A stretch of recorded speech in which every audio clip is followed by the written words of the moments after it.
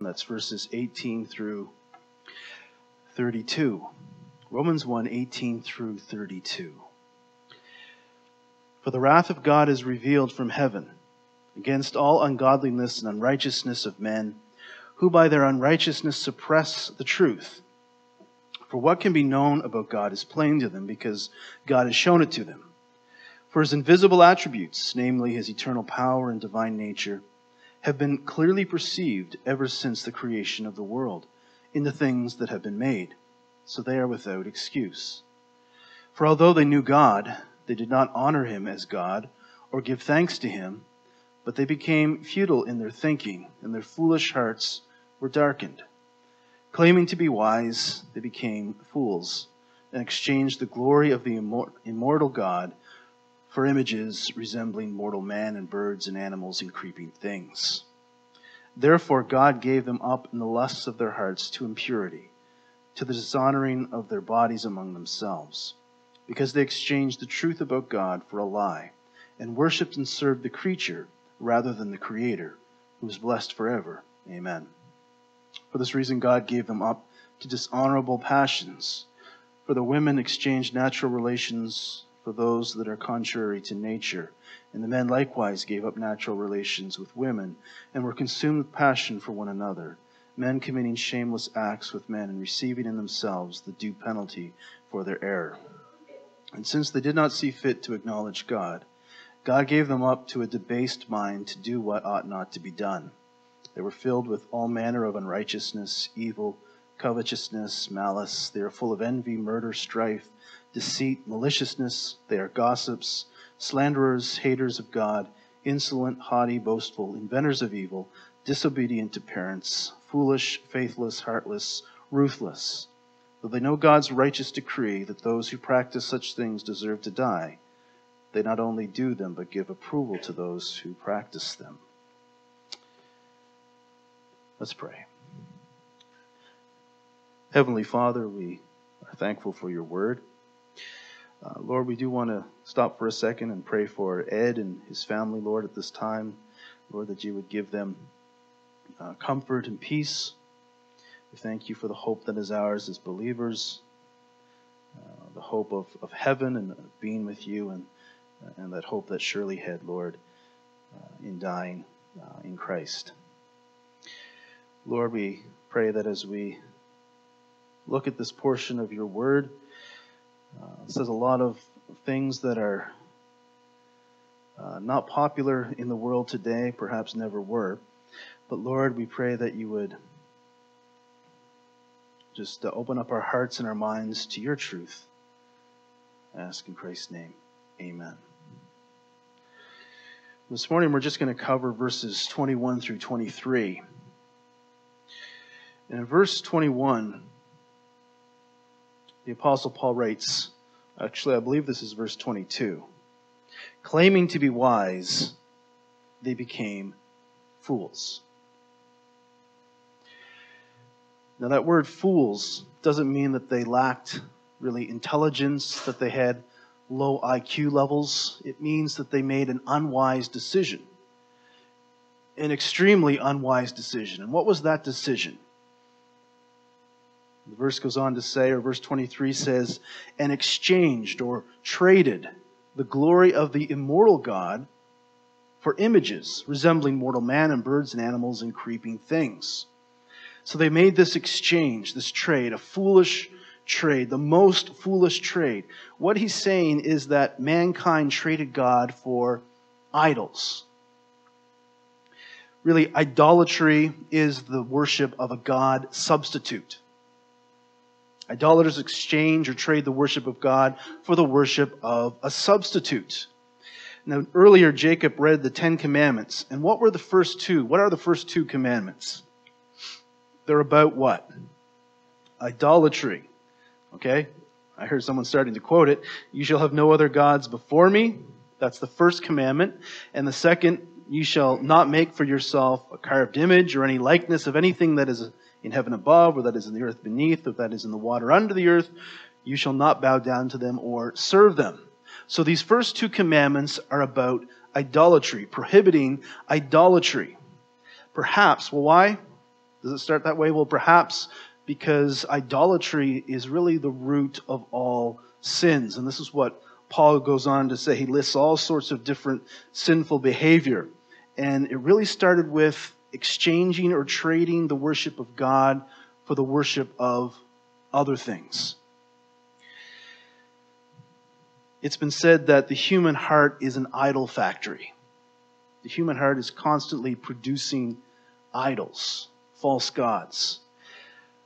The Apostle John, in his first epistle, chapter 5, verse 21, says, "Little children, keep yourselves from idols."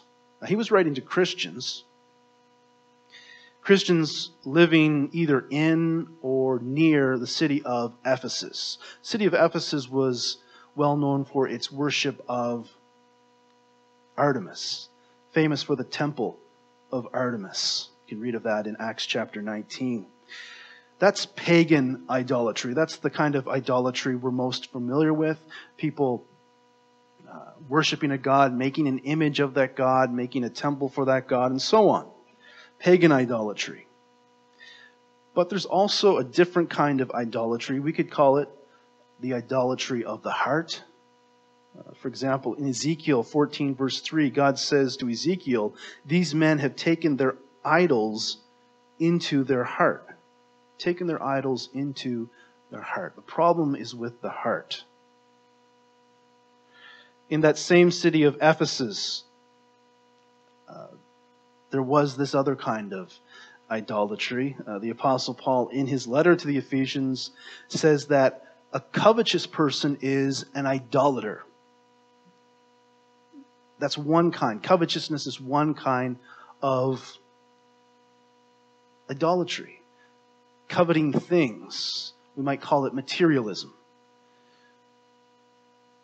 That's one form of this idolatry of the heart.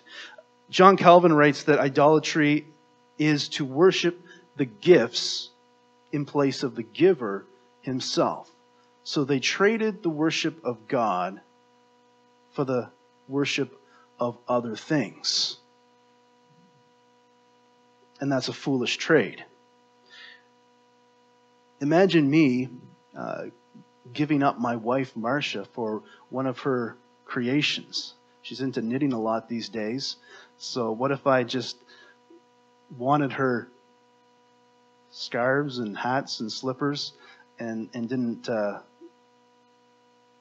care about her? Just traded her for all of that knitted stuff. Or her meals. I enjoy her meals. What if I just took her meals and didn't take her? That would be a foolish trade. And so that's sort of how it is with God. We've taken his gifts, we've devoted ourselves to the gifts, but not to God, the giver himself. Tim Keller defines idolatry as the making of good things into ultimate things. And really, behind this pagan idolatry, we see this because all of the gods were devoted to some sort of thing that is important to us. Good things.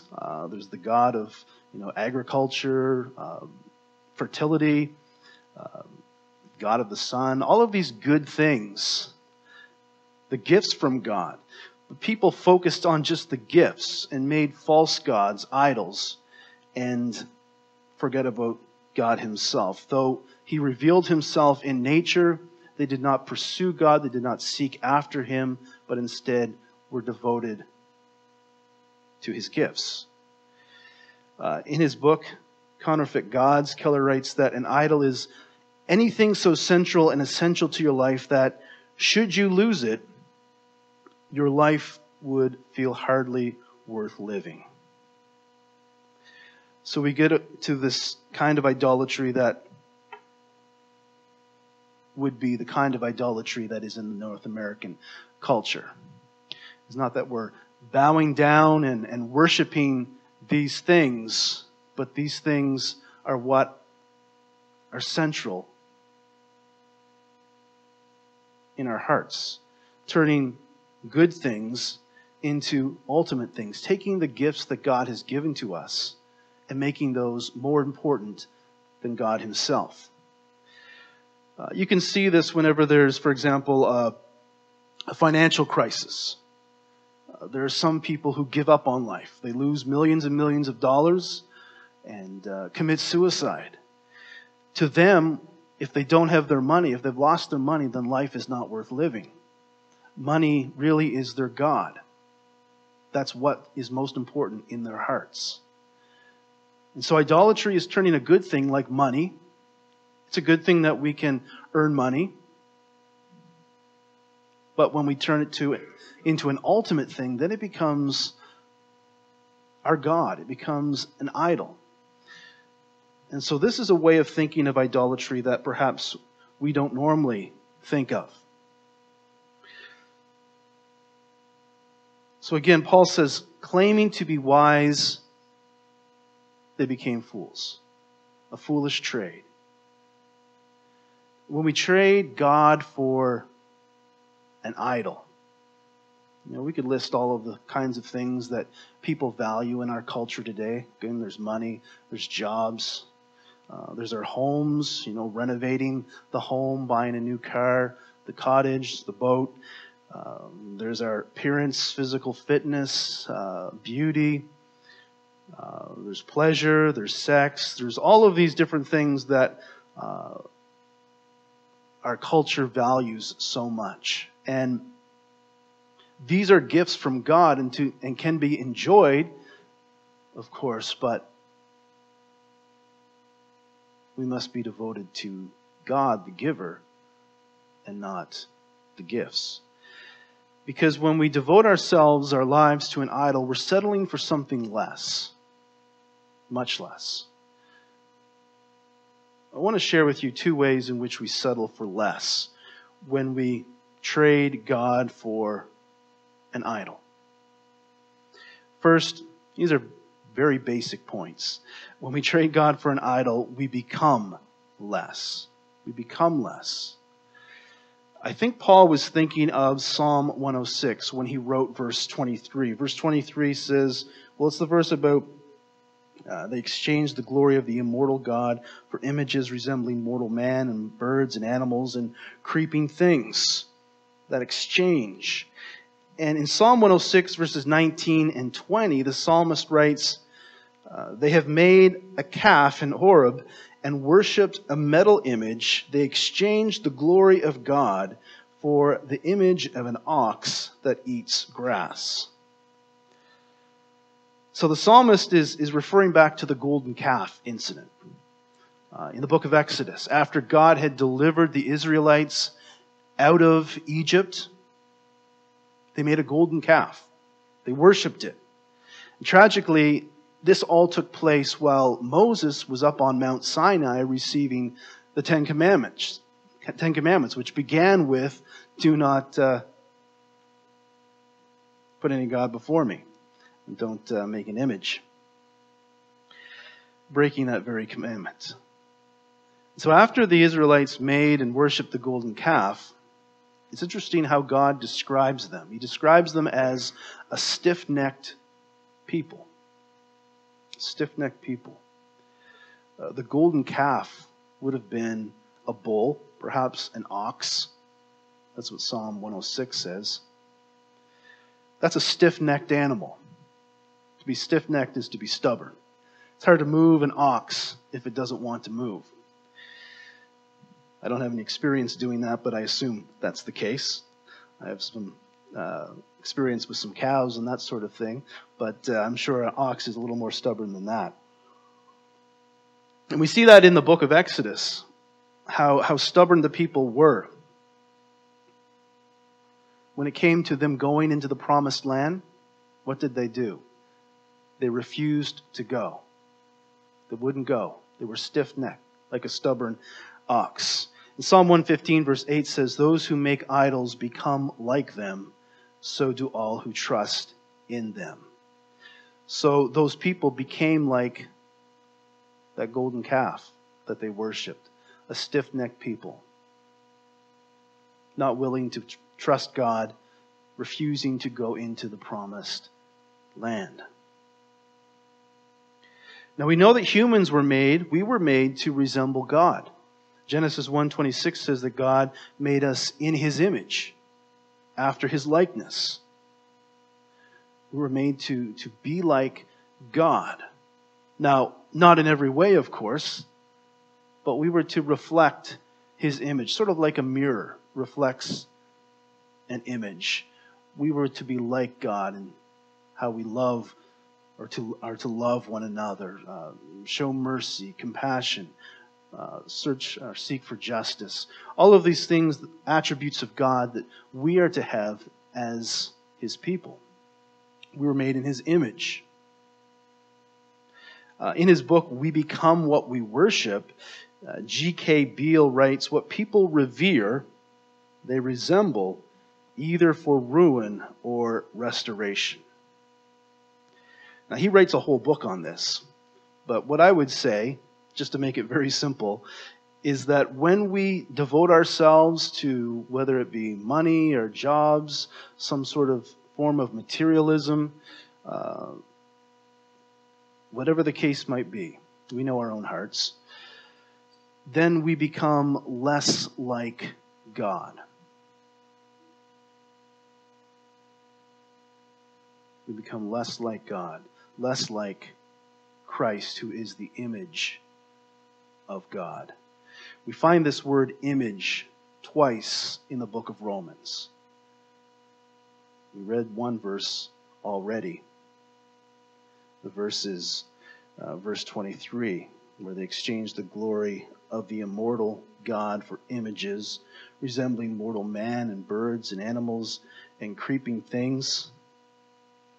But the second time we find that word image, it's actually in chapter 8, verse 29, where it talks of the image of God's Son, Jesus Christ. That we were made to be conformed to the image of God's Son. That's what God wants for us.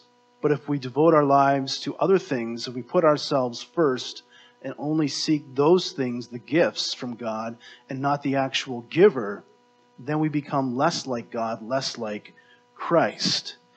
Really, if you think about it, what people want in this world is for the human race to be like Christ.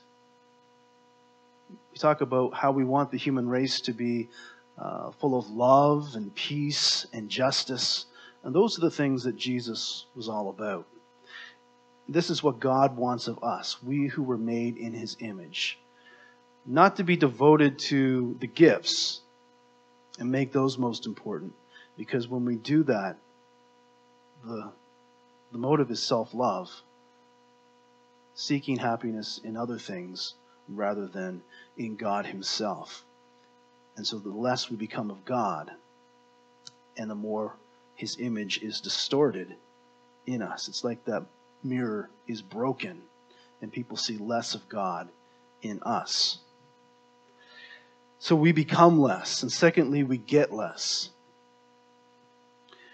When people are devoted to an idol, they're looking elsewhere for happiness, for fulfillment, for satisfaction. People who are devoted to an idol say, if I could only, make a little bit more money, get that promotion, if only I could get a boyfriend, girlfriend, get married, have children, get a new home, then I'd be happy, then I'd be satisfied. But of course, idols always end up disappointing us. We see that in the lives of celebrities. These are the people who have reached the pinnacle of human success. They should be the happiest people on earth. But what happens is that many times they're some of the least happy people on earth. Many times their lives are cut short, sometimes through suicide, overdosing on drugs. Many of these people are not happy, though the world tells us they should be happy. Augustine prayed, "You have made us for yourself, O Lord, and our hearts are restless until they find their rest in you." So, we can get everything in this world, but still end up feeling restless and empty, searching for something else. And what we're really searching for, if we don't realize it, even if we don't realize it, is God himself. To know God, our Creator. God declared in Jeremiah 2:13, "My people have committed two evils. They have forsaken me, the fountain of living waters, and hewed out cisterns for themselves, broken cisterns that hold no water."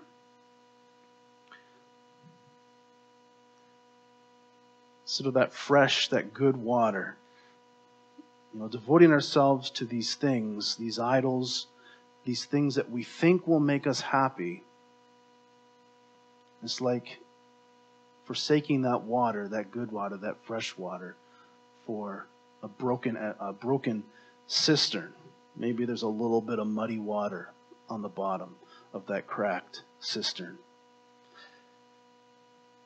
To the woman at the well, Jesus said in John chapter 4, "Everyone who drinks of this water," it's talking about the water in the well, "will be thirsty again. But whoever drinks of the water that I will give him will never be thirsty again." So he was talking about a kind of life that always will satisfy, will give us what we have been searching for. Jesus said, "What will it profit a man if he gains the whole world and yet loses his own soul?" Again, a foolish trade.